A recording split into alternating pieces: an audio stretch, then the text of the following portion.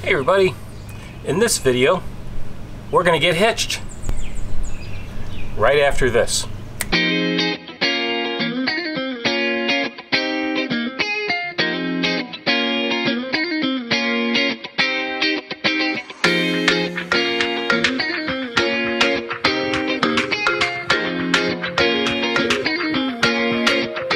There are a lot of new RVers. RV sales have been up recently, and many of you are buying your first RV, and we thought it'd be a good idea to start a series of a beginner's guide to RVing.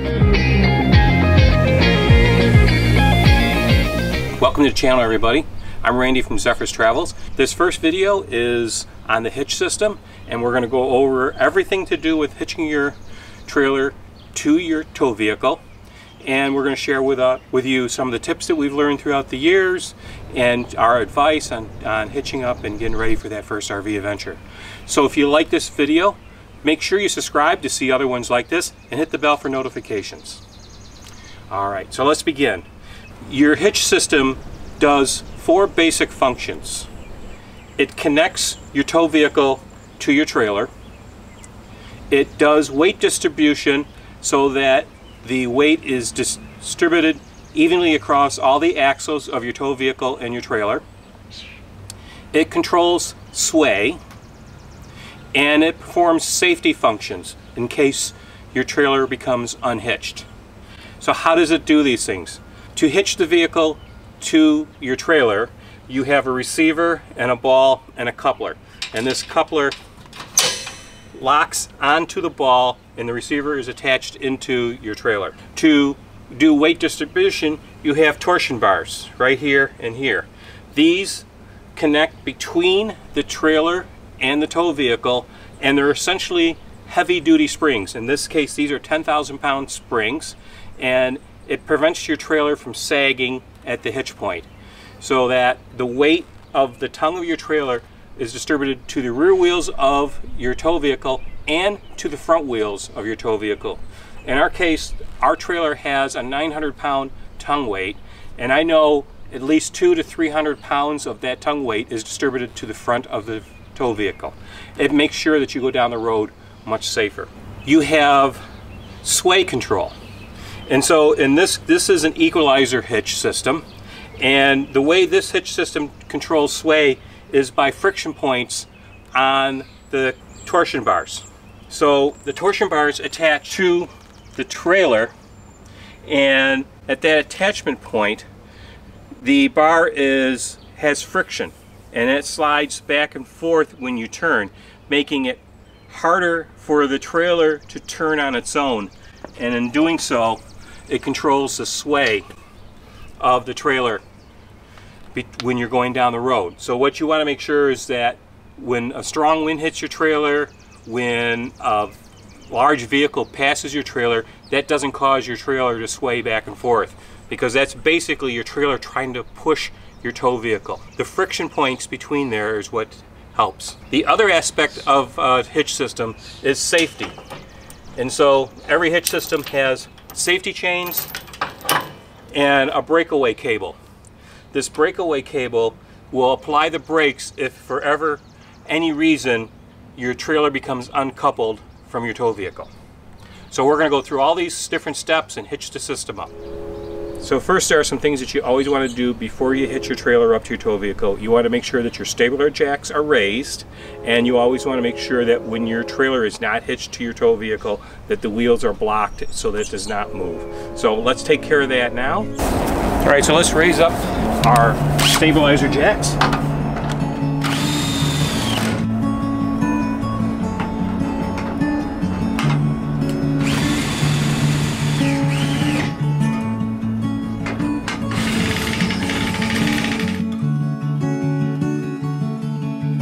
We also want to make sure that we have blocks on the wheels, and so we'll take over and show you that. We're going to assemble our hitch system. The first thing we're going to do is we're going to put the receiver into the truck and connect it. So this is the receiver for your trailer hitch. It has a square shaft that goes into the hitch on your tow vehicle, and that's held in place with a 1/2" pin and a clevis pin. So we're going to slide this into the truck, and we will kind of talk a little bit more about it. So you slide it into the hitch on the truck until holes line up, and then you drop the pin through it and then use the clevis pin to hold it in place. So this hitch is made up of some basic components. There's a 2-inch ball. There are attachment points for your weight distribution bars. This is an equalizer hitch, and it may be different than hitches that you have on your vehicle. This uses a 4-point sway control. So this is a friction point here and friction points on the other end of the weight distribution bars. Optional to lubricate this section. If you need more sway control, you would not want to lubricate this, but if in your case your trailer doesn't need as much sway control like our Airstream does, I keep this lubricated. You do want to lubricate your ball. You want to make sure that there's a coat of grease on that so that it lubricates the coupler on your trailer. The next step is to back the truck up to the receiver on the trailer and connect the two. This is your tongue jack, and you want to extend the jack to raise this up. And you want to make sure that the coupler is higher than the ball on your trailer hitch so that you can back the one into the other. So one of the things that's nice, if your tow vehicle has a backup camera, it helps to align everything when you're backing up, and it allows you to do this almost single-handedly. As you can see, my receiver clearly lining up with the coupler on the trailer. And now I want to make sure that one's right on top of the other. Or check it right there. That's probably about where it needs to be. Now that you've backed your tow vehicle up to your trailer, you want to lower the tongue of the trailer down onto the hitch bar. Don't worry if it's not perfectly lined up. In most cases, it will adjust and slide. Once your coupling is down over the ball, you can drop the latch down to connect the two together. So now we want to add the weight distribution bars. So the first thing you want to do is you want to raise the trailer up, lifting both the back of the tow vehicle and the trailer to an extended height. This will allow you to slide the bars in. It's always a good idea to inspect your equipment when you're hitching. One thing that I noticed was our clevis pins for our weight distribution bars were getting a little rusty, and I was concerned that they might fail. So I purchased 2 new ones to replace them, and this will make sure that this stays hitched for many, many miles.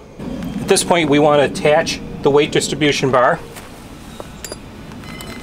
to the receiver.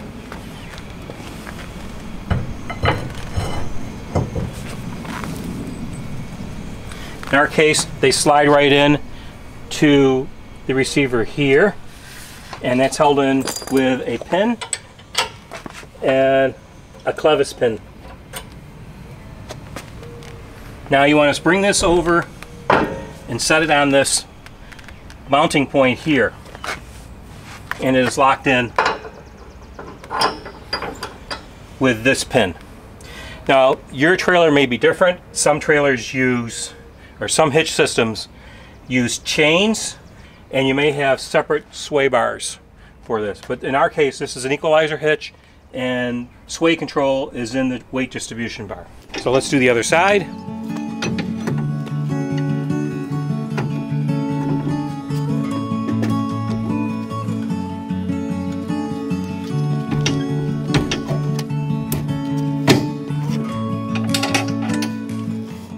Okay, so now with the weight distribution bars in place, I can take the weight off the front jack and distribute it to the trailer and to the tow vehicle.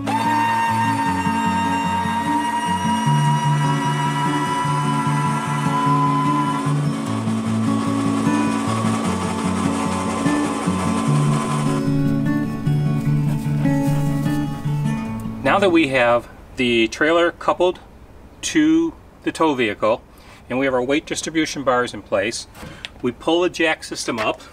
We want to make sure that you raise the base of the jack will clear any obstacles while you're towing. The next thing to connect is our safety chains.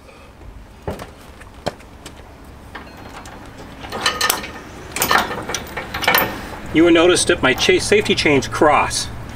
And when I connect them to the vehicle, I want the hook part to be on top. I don't want to underhook them like this. I want to bring them in and connect them like that.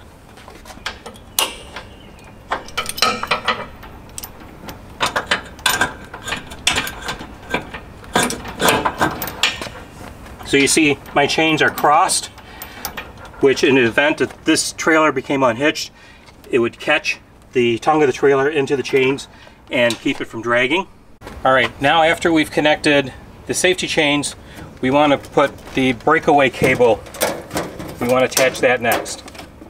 And that's this cable here.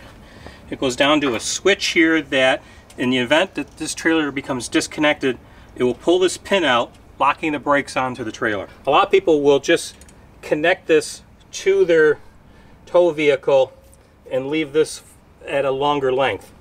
My concern with that is that you want to make sure that your brakes apply on the trailer at any point that this becomes uncoupled, and you want to do it while your safety chains are still connected so that you can control the trailer, but you want the brakes on the trailer so the trailer doesn't go ramming into the back of your tow vehicle. I take this and I loop it through the trailer hitch through the same connection point that I do my safety chains. I bring it back and I use this pin here to lock down my coupler, and then I apply this cable in there. Now this cable is short enough that if it became uncoupled here, it would immediately pull the brakes on the trailer, and then I can still control the trailer using the trailer brakes and the safety chain. The last thing you want to hook up is your power connection. That plugs in right here. I have a couple bungee cords on it just to make sure it stays engaged. We've had issues with the way the Ford 7-way plug is attached to their trucks. These sometimes can become partly disengaged, and I've had the brakes to the trailer not be engaged. So this is it. Everything is connected, and we're ready to take off on our next adventure. That concludes our video on getting hitched. We've shown you the different pieces of the trailer hitch system. We've shown you the safety aspects, the weight distribution aspects, the coupler, and the sway control. Now, if you have any questions on any of the stuff that we went over in this video, leave us a comment. I will be happy to answer them. And if you'd like this video, please give us a thumbs up. It really helps with the YouTube analytics and getting our videos seen by more people. And if you want to see more videos on this beginner series to RVing, please subscribe to our channel. Hit the bell for notification, because we have a number of videos that we're going to be putting out in the next few weeks on getting started with your first RV. So until the next time, everybody be safe, and we'll see you down the road. Bye.